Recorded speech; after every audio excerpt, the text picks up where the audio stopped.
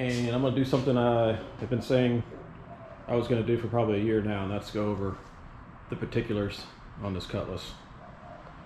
This is a 1986 Cutlass Supreme, basically I say stripped down, but it's just a base model, just a bench seat car. Right now it's got about 32,000 miles on it. I bought the car a few years ago off of eBay. Bought it out of Fort Wayne, Indiana. Flew up there, drove it home. Not much in the way of mods as far as the exterior goes.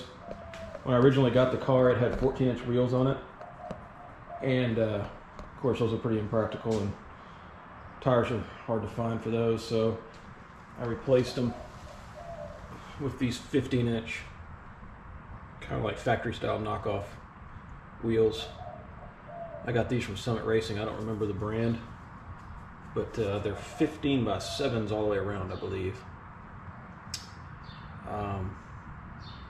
The car is lowered 2 inches in the front. I did that with Beltec spindles.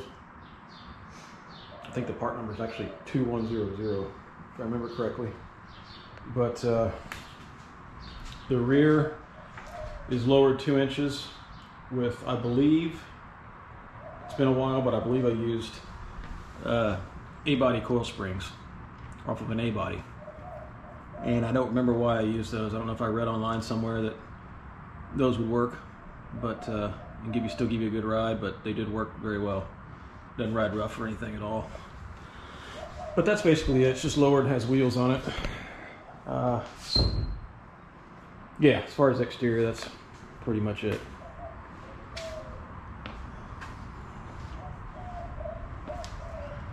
Tell you what, let me get the floor jack out and lift up the rear, and we'll go from there. All right, moving on to the rear of the car. This is a Spectra brand replacement gas tank for a Buick Grand National. You have to use this on LS swaps because the factory tank is obviously for a carbureted car and the sump is on the bottom. So this has just got the traditional cinder unit in the top. It's got a Walbro fuel pump, I don't remember the part number, and a Spectra sending unit. So Spectra tank, Spectra sending unit. And some people were saying that the filler neck on the replacements did not line up with the door behind the license plate. It fits perfect. I didn't have to modify it or bend it or anything, I don't believe. If I had to bend it, it wasn't much. Also, if you're doing one of these swaps, make sure that you put some kind of rubber isolator between the strap and the tank, or the vibrations and noise will drive you crazy. This makes a huge difference, this isolation strap. You can see they wrap all the way around the tank. These are off of a Buick Grand National, but you could make some if you couldn't find any. When I say off of Grand National, I had a Grand National that I parted out, so I have a lot of parts off of that parted out car on this one. And that brings us to the rear end, which is out of a Grand National, out of the part of the Grand National. It's a direct drop in, very easy to do, bolts right in, no mods whatsoever. So that's a factory Posi 342 geared rear end. The shocks all the way around are Bilsteins, just the classic HD shocks. I can't remember the part number on these. Maybe I can get close and show it to you. People have asked about what the part number was. That's the only part number I see right now. Anything you hear in this video, if you need more details, I can probably find it if you just ask a question in the comments. The exhaust is Pipes, P-Y-P-E-S. And these are the Race Pro mufflers. They have 3 sound levels to their kits. And even though the name is Race Pro, I believe the Race Pros are actually the quietest of the 3. Like I said earlier, the springs up here, I believe they're out of an A-body. I think they're just like replacements. I can't remember who I got them through. I think I read on the forums where they were perfect for lowering without giving it a harsh ride. And for the most part, I think they were right. It doesn't ride rough at all, and it lowered it where it needed to be. the sway bars, factory Grand National stuff off the one I parted out. That's pretty much it. Probably want to go through and weld all these mufflers up and get rid of the clamps. I'm not a big fan of clamps. But yeah, that's that. Oh, on this swap I used what everybody else is using. This is a Corvette regulator slash filter. This is one of the things I have to do. There's a few things, odds and ends, I need to clean up on this car, and one of these is shorten up this fuel line here. It won't be too hard, just need to get busy and do it. It does have a custom-made drive shaft. That's one of the things you're going to have to, if you're doing an LS swap, make sure you dial that into your price. It's usually something people don't do at home, and it is an expense. The alternative is use a transmission that lines up perfectly with your old shaft, I guess, but to be quite honest with you, the factory drive shaft on these things leaves a lot to be desired. Grab this light.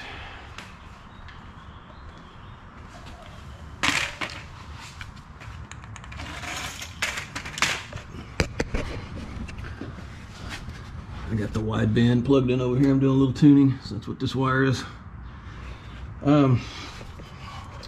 Like I said, the Race Pro mufflers. This is a great kit from Pipes. Fits perfect. Nice heavy gauge stainless. I highly recommend this kit for sure. And again, it's got clamps on it, but you could always come back in and weld up all the joints. Not a big deal. All right. The transmission cross member. This is a 4L80 transmission in here, which fit fine. No modifications to the transmission tunnel at all. I did have to cut one of the ears off the transmission. There's like a little ear that sticks out. I can't remember if it's on the driver or the passenger side. It's a pretty common mod. If you search the forums, it's just what everybody does. Just get a hacksaw out and cut it off. Or maybe I use the abrasive saw, I don't remember. Anyway, for the 4L80, this is using the G-Force cross member. And the nice thing about the G-Force, and probably just about any aftermarket cross member, is if they've got the cutouts for the exhaust, so you can tuck it up under the car. Moving on down, like I said, 4L80 transmission. It does have a Transgo shift kit. I think I have it on the mild setting as far as harshness goes. It is the one thing on this car that drives me crazy, because I believe that the seal between the output shaft and the torque converter is leaking. So that means you only have one option. That's to pull the transmission back out and reseal it. If anybody's doing a swap on any transmission, I highly suggest you go ahead and replace all the seals before you put it in.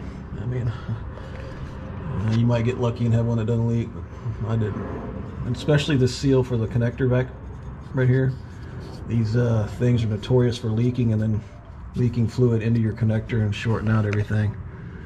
It's real easy to do. In fact, I don't think I replaced the seal. I think I replaced the whole connector on the inside. I did do that because I knew it was leaking when I bought the transmission. The rear main looks, or not the rear main, but the tail shaft seal looks fine, but it just sucks. I have to, that would be the easy one to fix, but I got to pull the whole transmission to fix the other one. But that's hot rodding for you. This does have the CTSV oil pan. I know people have asked me what oil pan I was using. That's it, the CTSV out of the Cadillac. And the next thing that I get a lot of questions about is the shifter linkage. And it's a low car. This is still a column shift car. That's one thing I wanted to do with this car, is keep everything looking stock, and that included the shifter.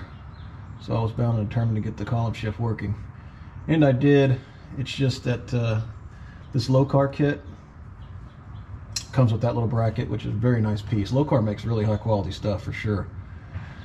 It's kit's really designed for that shaft that connects from this gear shift selector on the transmission up to the column. It's supposed to be straight. but of course you can't do that on here, so I had to bend that rod that you see right there, kind of bend it up, and I don't know, have it bend up like a pretzel. And it works, but it took a lot of tweaking to get that thing right.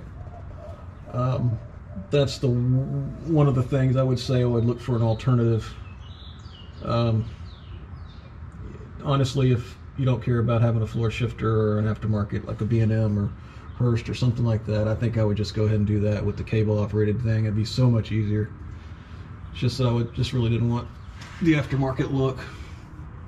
But anyway, the headers, that's another thing everybody asks about. These are old. I mean, they're not old. I bought them a long time ago off of eBay, and they're actually for an F-body, like a Camaro or a Firebird, I guess. I don't remember what year the F-bodies are, but that's what they are. They're cheap Chinese headers. They're stainless, but they're good. They're kind of the equivalent to a Speed Engineering type header, which I have no problems with at all. Speed Engineering makes great stuff for the price. But I got these dirt cheap on eBay, you know, 5-6 years ago probably. One of the problems is you can see that the header wants to take off on the driver's side and kind of shoots off to the left there.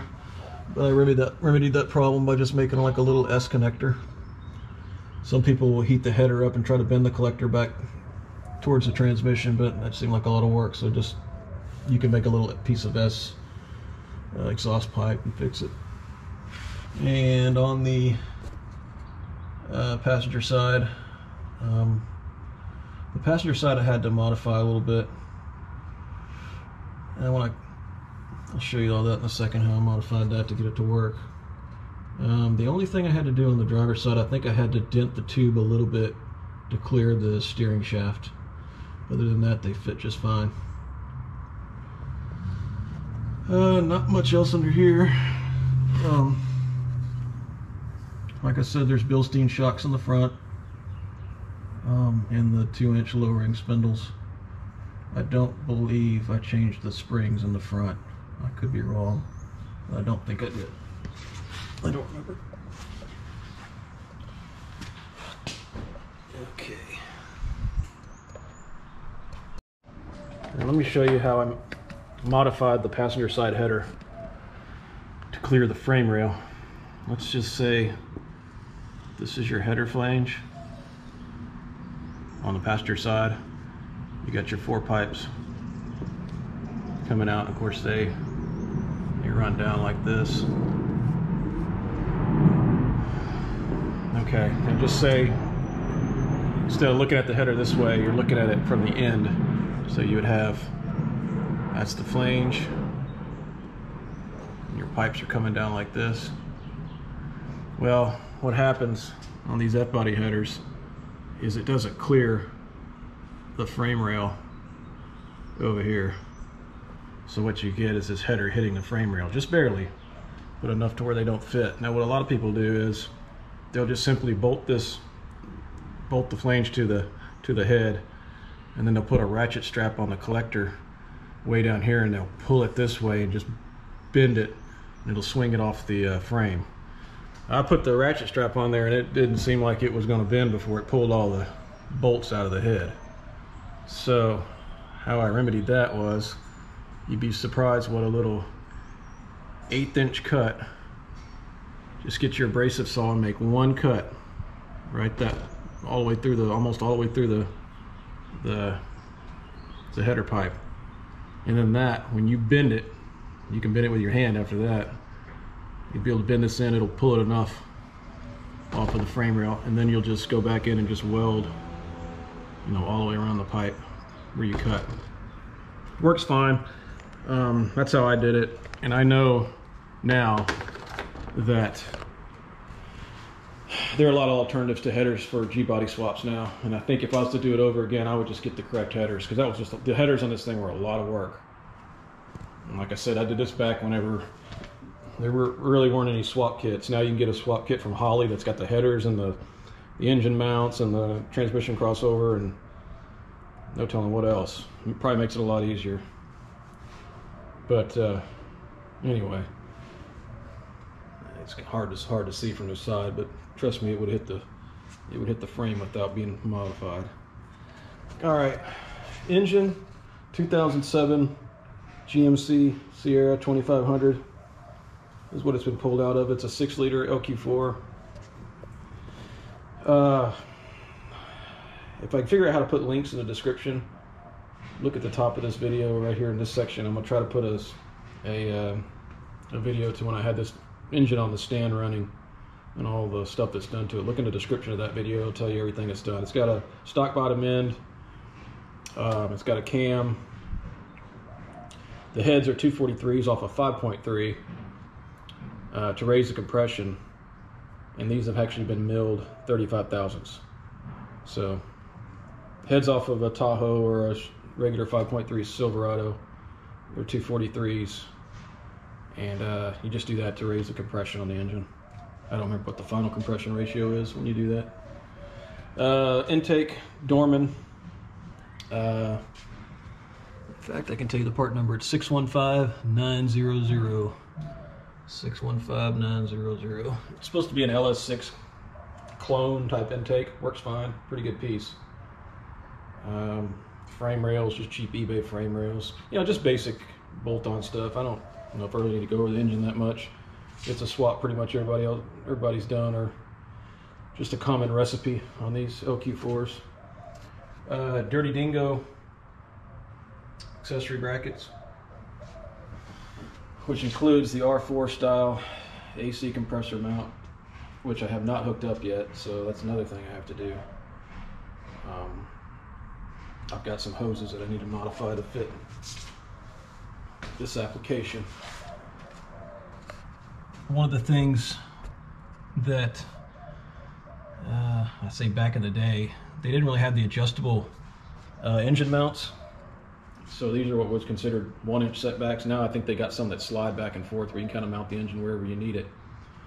I kind of wish I would have done something like 1/2-inch setbacks, because on that side over there, it's extremely close to the firewall, or actually the AC box. In fact, it was so close to the AC box that I actually had to notch the AC box. The AC box, I had to cut a little square out of it, and then I went to AutoZone and got one of those cheap fiberglass kits and just kind of patched the hole and kind of made like a divot or an indentation there so the head would slide back a little bit. Very easy to do. Sounds complicated, but it was actually very easy. Oh, let's see. Wiring harness is a custom thing. It's the stock harness off the LQ4, but I totally depinned all the connectors and just basically redid the whole harness so it fit a G-body. And it follows the factory route from here, behind this passenger fender, through the firewall. Same way the factory ECM harness was routed. What else? Oh yeah, people have asked about, like I was saying, the mounts. The mounts that I used are just 1-inch setbacks. I can't remember who made them. They were like the only ones available when I did this swap, I think. And it's just a clamshell style mount down there, and the regular frame mounts were a V8 on a G-body. Nothing special at all to those. One thing I will say, if you're going to do a G-body swap, or swap in general, you need to probably stay away from poly mounts. Certainly solid bushing mounts, but those poly mounts, they really send a lot of vibrations to the car. Try to find some that are isolated with actual rubber. I've done the poly mounts before, and the NVH is super bad on those. The fans, these are dual Dorman fans, aftermarket fans, with a kind of a homemade harness. Some relays I made. I don't really know what else to say about that. They're just Dorman brand. They are hooked up to the ECM like they're supposed to be. In other words, each fan is controlled. They're not just, you know, both of them on at the same time, both of them off. You just need low cooling, this one will be on, or vice versa. And then of course you have the AC and it's hot. They'll both be running full power. So that's that. I don't think there's much else under here to show you. It's really pretty basic stuff. Oh, this. It's pretty neat. This is a Dakota Digital ECD-100. What this does, it takes the VSS signal from transmission and converts the digital output of the transmission to an analog signal that ties into the speedometer cable, so it makes the speedometer on the dash work. There's basically a motor in here that turns this mechanical drive for the speedometer. Works very, very, very good. I guess what I was saying earlier about the motor mounts, they really need to be forward maybe a half an inch. One of the reasons is the factory style dipstick for the transmission won't work. So I had to use this aftermarket. It's a low car brand transmission dipstick. It's flexible. It's like a flexible braided hose type thing. And even the dipstick itself is flexible. Nice piece. Just honestly very hard to put transmission fluid in this transmission. It comes with a hose that you hook on the end of a funnel that supposed to make it a little easier, but you can see that the hole is so small that it's hard to get a good fill going. It can be done, it's just not easy. Yeah, the air intake, it's just a cheap eBay piece. I think it's for a Silverado, maybe like an 02. It's basically just a 90-degree elbow and some pipe. You can probably make one yourself. But the kit, probably cheaper than trying to do it yourself. Not expensive, maybe $50 on eBay. And that's pretty much it, guys. I don't know what else to say. Well, I'll show you the interior. Interior, not much to it. And that's kind of by design. I didn't really want a bunch of aftermarket gauges and shifters and stuff like that. Like I said, it's a bench seat car. Interior's in mint condition. Let's see here. Just basically stock. I mean, that's how I wanted it. All the gauges work. All the idiot lights all work. One thing nice about these Gen 3 swaps, especially the drive-by wires, is your cruise control will work. So the cruise control works just like factory. And it's only like 4 wires to hook up. Very easy to do. Let's see what else. I would show you, this is a stereo out of that Grand National I parted out. This thing just, when I first got it, just had a basic stereo. I don't even think it had a cassette player in it. This was considered premium back in the day. I don't know if I can show y'all how I did. Let's see if I can get this open. No. Oh, there we go. I know it's hard to see, but this is where I mounted the TAC module, the TAC module for the accelerator pedal. These Gen 3 swaps don't have a accelerator pedal that connects directly to the PCM. It goes through a TAC module, and that's where I mounted it. It's all clean wired. I tried to do as good a job as I could as wiring and not making it sloppy. So that's that. Also, this is something else people ask me about. How did I do the pedal on this? I don't remember the exact part number. I know this looks factory, but it's not. It's actually a drive-by-wire pedal. Worked out really, really good. I do have a video on that. I'll try to insert it here. If not, search through my history. I think if you just enter G-body pedal and search my channel, I think it'll come up. But it's basically just a modified pedal album 07 pickup. Kind of hard to explain. This is the factory arm from this car, and I welded it onto that other piece, the accelerator pedal. Cut the old one off and welded that one on. This is where my OBD connector is.